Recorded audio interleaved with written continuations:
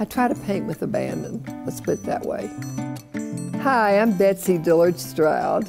I consider myself a painter who explores many avenues of expression, one of which is abstract painting. Painting abstractly has been marvelous for me. It frees you up.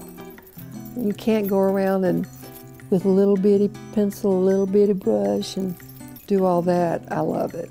The more I do it, the more I am. And so it's practice, practice, practice. Don't be attached to outcomes. Just let yourself go and see what happens. When we talk about abstract painting, color could be the subject, texture, shape, line. I talk about how to develop the composition.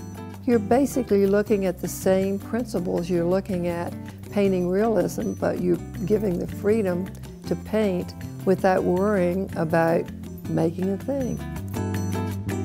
So it's a feeling, it's an instinctual thing, it's spontaneous. So you have to be quick to grab it, because if you don't grab it, then the critical mind can take over. So there's more to painting than just the optic sense.